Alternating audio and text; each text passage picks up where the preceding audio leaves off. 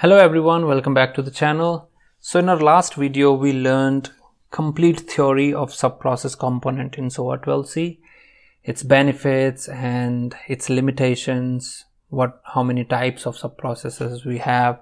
We also did a demo of InLine subprocess. So if you haven't seen that video yet, I highly recommend you guys to see that first.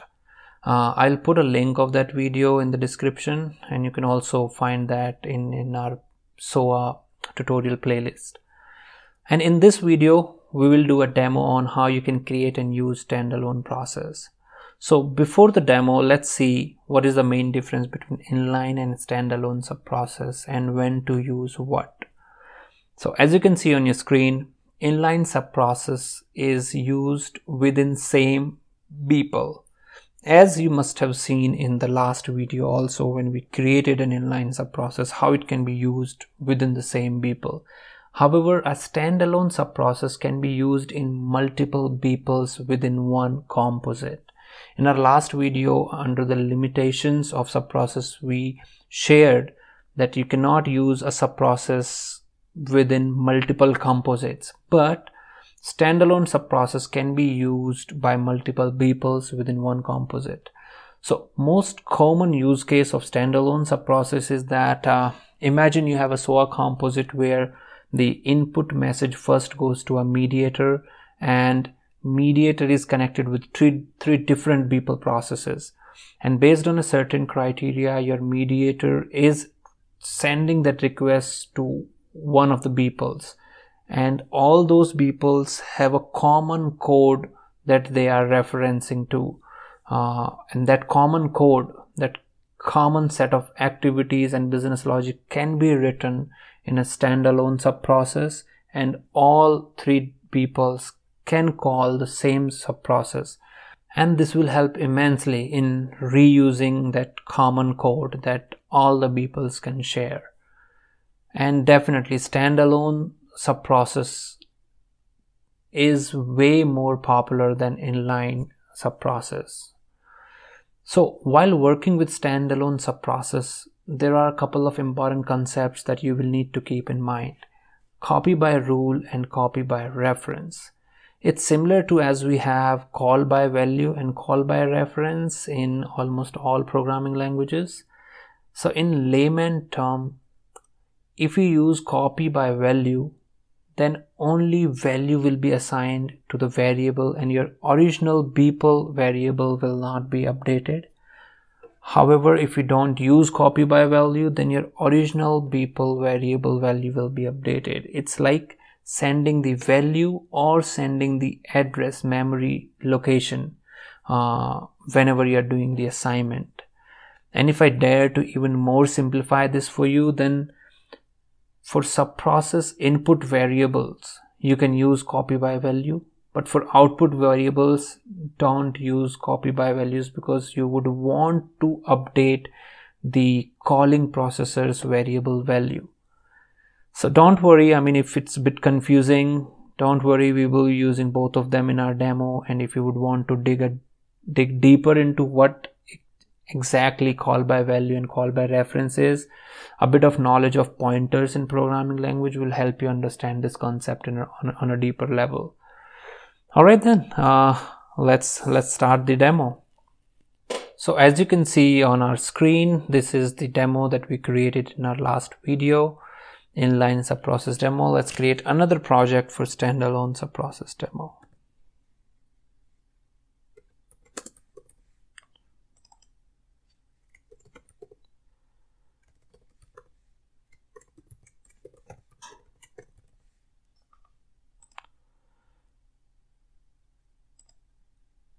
Empty composite works for me, and I want to use the same schema that I used in the last video, so I'm just copying this code and creating this schema.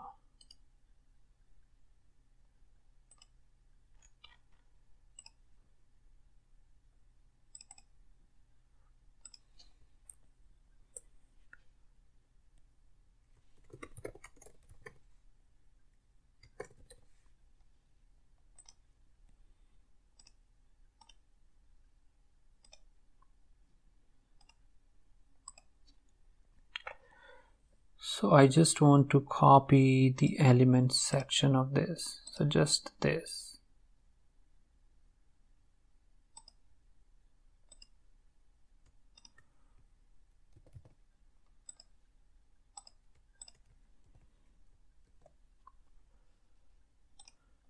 And it works like a charm. So our logic will remain same. We'll get a name and age from the user. We'll check the age. If it is more or equal to 18, we'll say it's a valid user, otherwise it's an invalid user.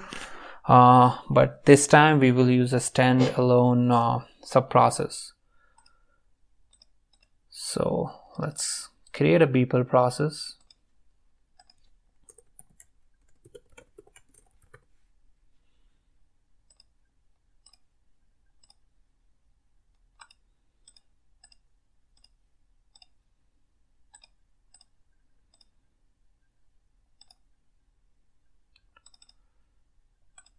So till now we haven't done anything different.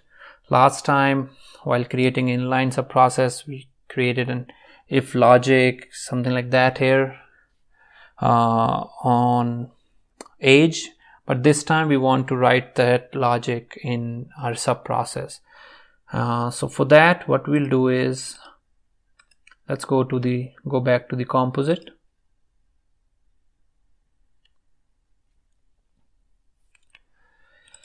You can insert your subprocess here from the components, right click and subprocess, or you can go to components and drag and drop the subprocess like this. You can give a name to your subprocess, let's say standalone subprocess. And now you will witness that in your BPEL there will be a S BPEL file will be created. So let's click on OK. As you can see, standalone subprocess SBPEL file is created, but for inline, as you can see, there was no separate component. That's why it was inline subprocess. And now this is a standalone subprocess and can be referred by multiple BPELs. Now, and inside this, if you look at this, it would look a bit like a blank BPEL process, and more or less it is more like a blank BPEL process, which can be called within a BPEL process. Like in OSB, we can call different procs, different pipelines, right? So here, as you can see, we don't have any variables. So the variables that we have in our BPEL are not part of our standalone subprocess. So we'll have to create our own variables and then do the assignments. And during the assignments, that concept of copy by value and copy by reference will come into the picture. So let's create variables here. Let's say name var. I'll call that as string.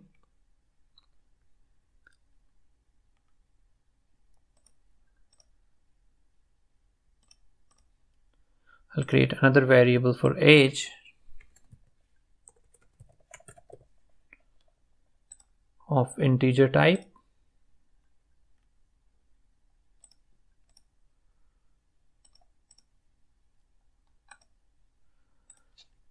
And we have a result var as well, which will be the output of this standalone subprocess for us, which will also be of a string type.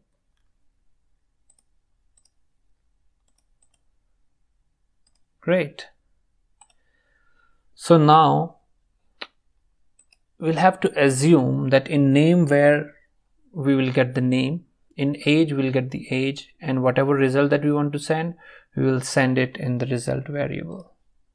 So let's add if condition.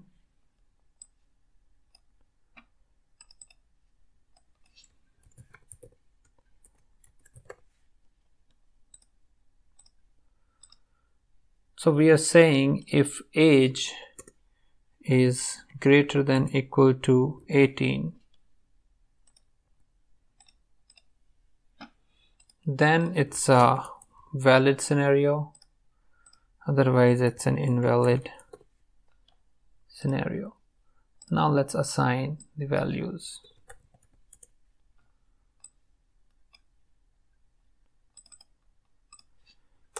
Assign result. So for valid scenario, we want to concat name with is valid user, right? And we can copy this, paste into else, and we can change the invalid user.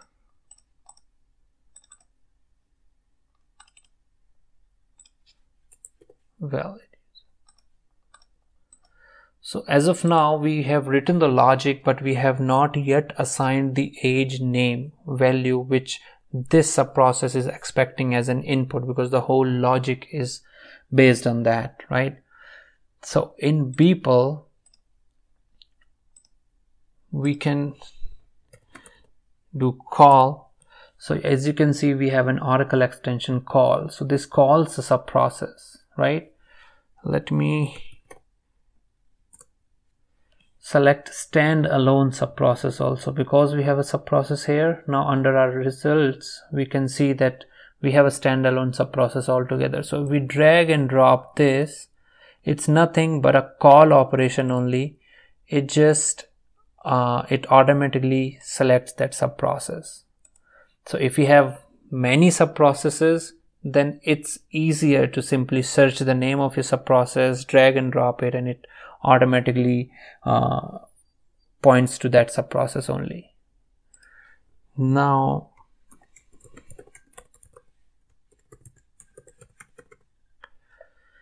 here it is, name var, age var, and result var. So in the beginning of our video, I was explaining you what this copy by value means. So if I uncheck this, that means it automatically refers to copy by reference. So when we say copy by value and we assign a value to it, let's say we give expression that name should be this, and in my subprocess I decide to update that name. So if input is James and in my subprocess I changed the value to James Bond, then that value is changed only for my local variable. It is not changed for this input variable. Input variable value will still remain James. That's what copy by value means. However, copy by reference means, for example, if I assign a variable value here like this, I'll have to update this anyways. So by this I'm saying that whatever result variable that I am assigning will update the value of output variable, right?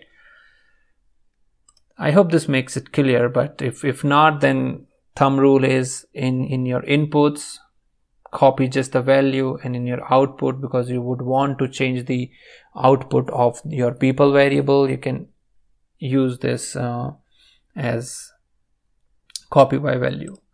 So under here we'll give the expression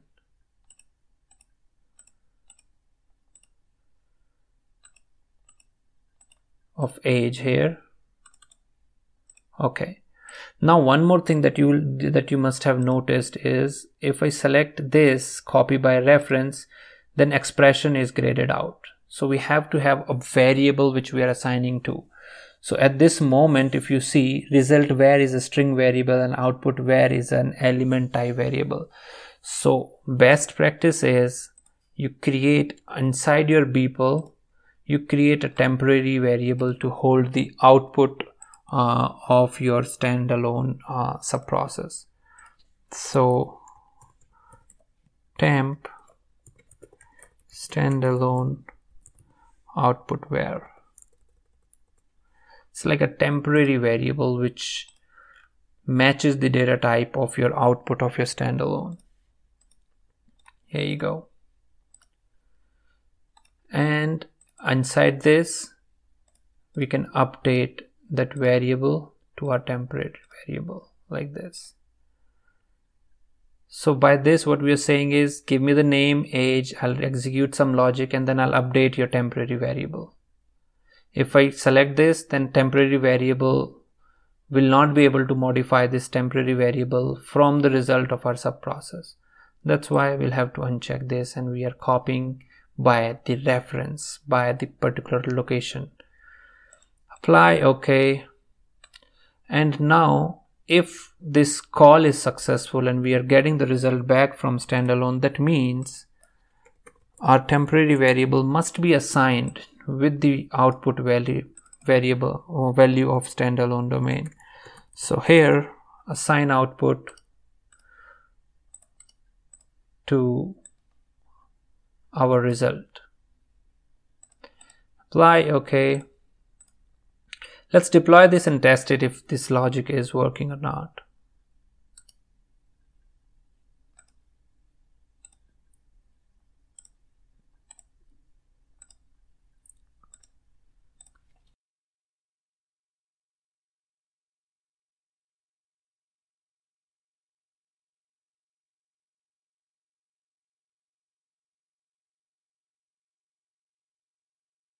Alright, so it is deployed. Now let's go to our EM and test this service. Alright, as we can see, standalone subprocess demo is deployed. Let's test it.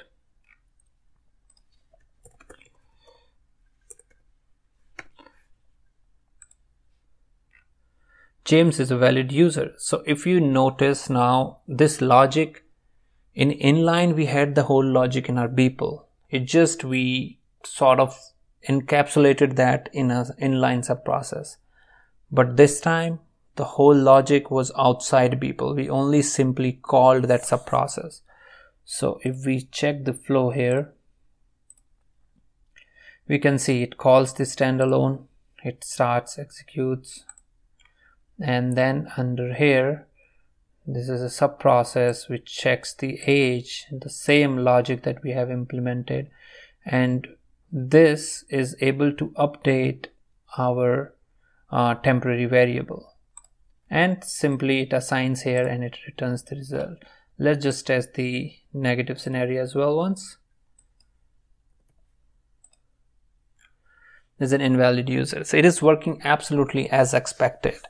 Now let me show you how we can actually call this from multiple BPELs, right? Because that's the main reason why someone would want to use a standalone over an inline subprocess. So in here, if you see, we have this wire, dotted line from standalone BPEL to standalone subprocess, right? Suppose you are working with the service where there are multiple BPELs, either being connected to a mediator, or there are multiple endpoints of your same service. For example, I quickly create a synchronous process just like this, right? And then here also I can call my standalone process like this. And if I now see the composite, you can see multiple BPEL processes are calling this particular subprocess. So that's it. I mean, I hope you guys learned everything that is there to learn in the subprocess. It's a very handy option whenever you would want to use the code reusability, code modularity, and stuff like that. Thank you so much for your time. Take good care of yourselves and have a nice rest of the day. Take care. Bye-bye.